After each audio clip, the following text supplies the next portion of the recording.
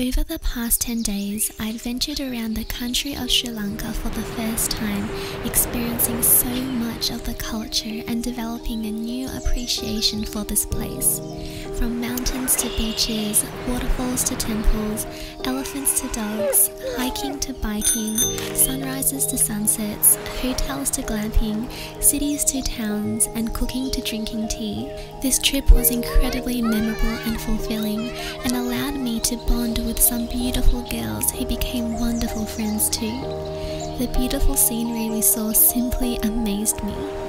This experience also taught me to have more fun in the present moment, and that it's not material things that bring us true happiness.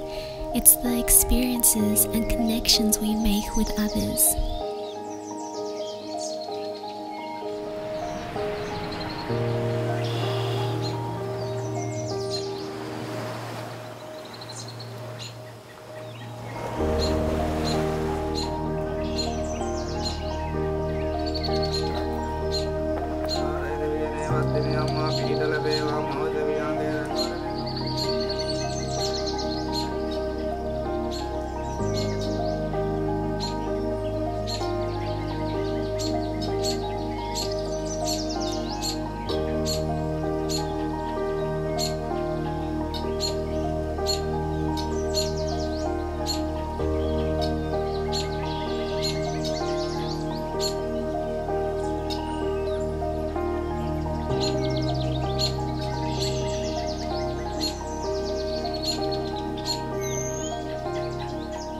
Hey everyone, beautiful friends, and welcome back to another and the last travel vlog here in wonderful Sri Lanka. It is currently around 8 AM. I woke up at around 5:30. I'm currently just chilling here. So if you haven't yet caught up with my previous vlogs, I'm currently traveling around this beautiful country, starting from Colombo and going all around with One Life Adventures. It's the second time I'm doing a group tour, and so far I've just been filled with so much joy, and it's been a pleasure traveling with such beautiful girls as well. We are a very small group, so we've become very close. Truly so grateful for all of these experiences, and I just can't believe that today is already our last day. It is day 10. Just been doing so much. It's been quite full on. Pretty much experienced a bit of everything that Sri Lanka has to offer. It's just been a very cultural experience as well, which is what I love the most. I highly recommend this tour if you are looking into it. Definitely didn't expect Sri Lanka to be like this at all. I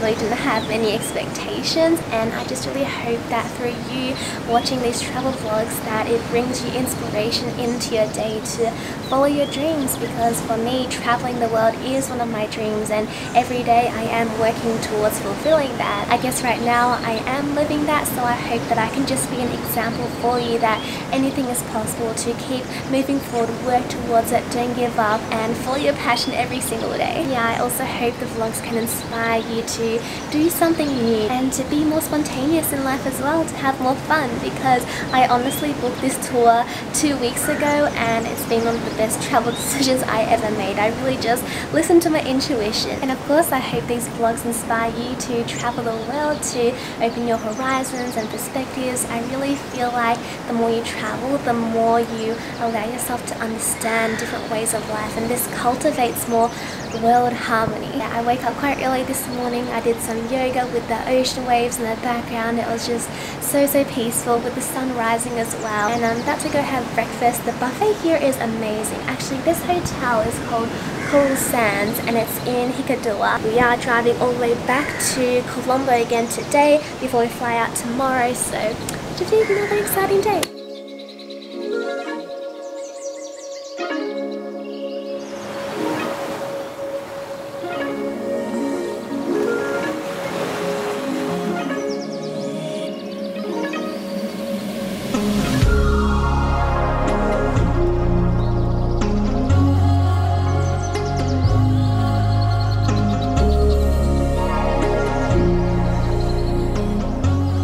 So So the first stop on the drive back to Colombo is actually a tsunami museum. It's quite sad to be here actually because Sri Lanka actually had the second highest death toll in the 2004 South Asian Pacific tsunami on the Boxing Day. It actually wasn't very largely publicized as well. It wasn't very much on the news simply because there weren't as many tourists here, but around about 65,000 people passed away through impact from the wave, and around 125,000 children were left orphaned here. So it is a bit of a sad area, but I feel like it's very important to educate ourselves on just what happened in this area and just some things we can do in the future to prevent it, such as being more aware and knowing the signs of when tsunamis happen. Just having a look at the raw photographs that were taken here, displayed at this house, which was one of the only houses remaining from the time of before the tsunami. So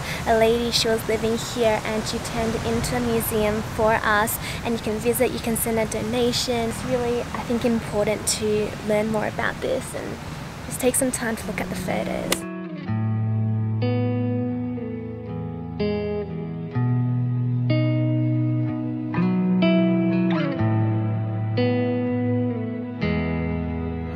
Welcome to Bangkok here in Thailand. I actually flew in last night, and I feel like in the vlog my Sri Lanka trip ended quite abruptly, so I'll quickly just explain here what happened after we visited the Tsunami Museum, because it was very sudden, quite unexpected, and that's why I didn't really vlog afterwards. When we visited the museum, I started to feel a very intense pain in my stomach, and for the rest of the day I couldn't even bring myself to pick up the camera much because I was in so much pain. But then afterwards, as we made our way to Colombo, the rest of the group also visited a turtle conservation and also picked up rubbish at the beach as well. And that's something I really love about One Life Adventures, is that they really involve themselves into good causes in the local country. I truly had an incredible experience with them. And after the turtle conservation, we continued to drive up to Colombo. We arrived maybe after 2 hours on the bus, and we checked into our hostel,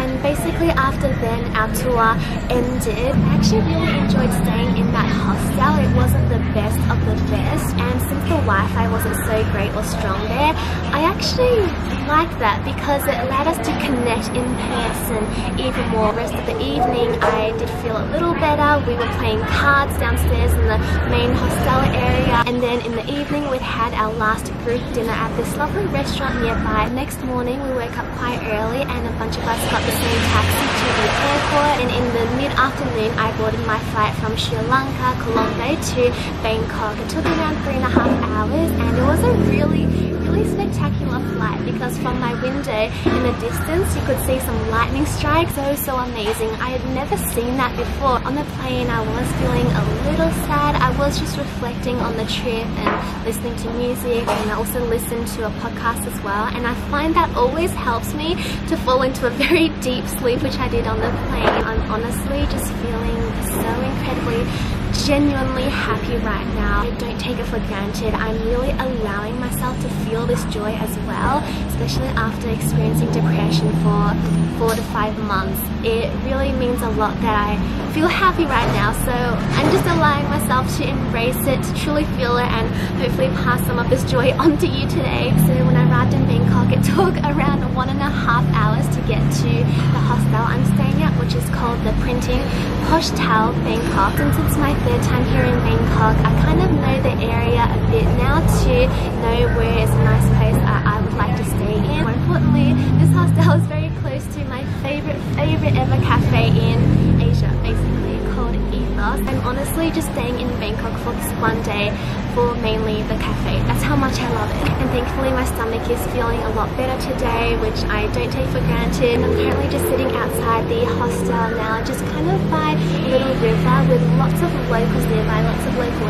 housing. I just really want to explore with no plan today. I love being spontaneous now, and I'm just very excited to be back in Bangkok, even if it's just a day, since tomorrow I am leaving for the next destination in Thailand that I haven't yet visited. But today is a good day to have a good day, so let's go to Ethos. Let's get some good coconut, banana, gluten-free pancakes.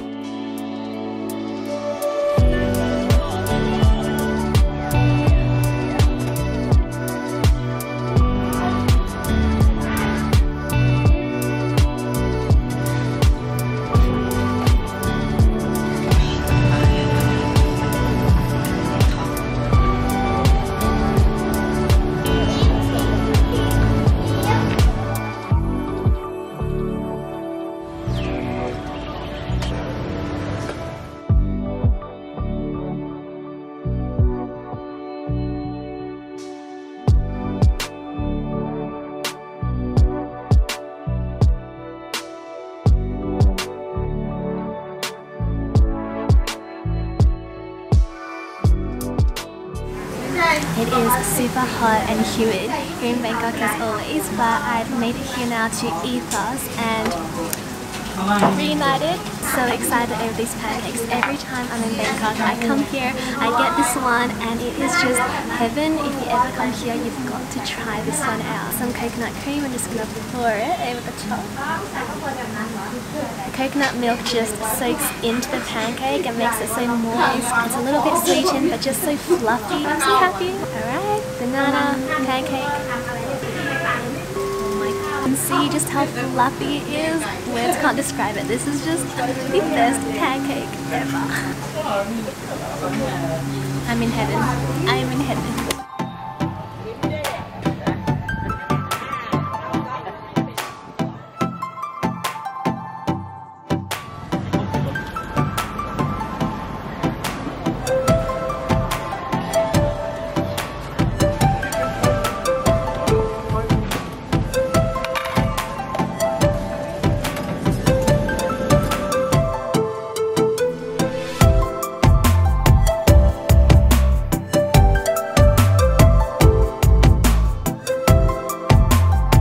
Go to museum ด้านหลัง You can look around เลย Okay. Thank you. I've made it now to a beautiful temple called Wat Tepti Dadam. There's another name at the end of that, but I can't really pronounce it. And it's right near my hostel actually. I was just wandering around and I saw it and it looks absolutely beautiful. First time I came to Bangkok, I already did the main temples like the Grand Palace and Wat Po. This is more of a local one. There really aren't many people here at all, and it's just gorgeous.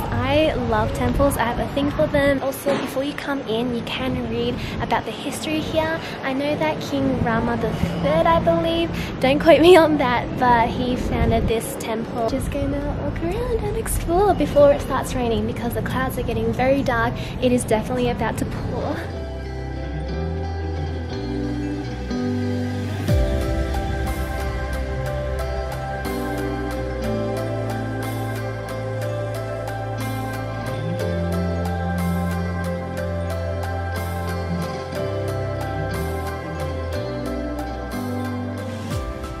So I just had a very interesting experience here at the temple. I walked into a place called the Suntonpul Museum, and it turns out to be, of course, a museum dedicated to Suntonpul, who has actually been acknowledged and honoured by UNESCO to be one of the greatest poets of Thailand and in history. And some of the volunteers working at the museum explained to me that he is also regarded as the Shakespeare of Thailand as well. The volunteers just kind of took me around, and I had no idea what was really happening, but they showed me some different rooms and then they took photos of me on their iPad. They showed me, and it turns out to be some sort of virtual reality thing. So some images were added in and they airdropped all the photos to me. I'll put some of them right here for you. It was kind of funny, but also just a very fun and interesting experience. I actually learned a lot about the Thai history and culture, which is always my aim when I travel. And yeah, they were just really nice. At the end they offered me a nice cool Thai drink as well, all included in the entry fee, which was just 100 Thai baht. Honestly, I've just been walking on the streets and every time I smile to a local, they just smile right back. So that's another thing I love about the locals here. I feel like no matter where in the world, as long as you smile to someone, they can't help but smile back. So smile more. I'm honestly feeling a little tired just after the whole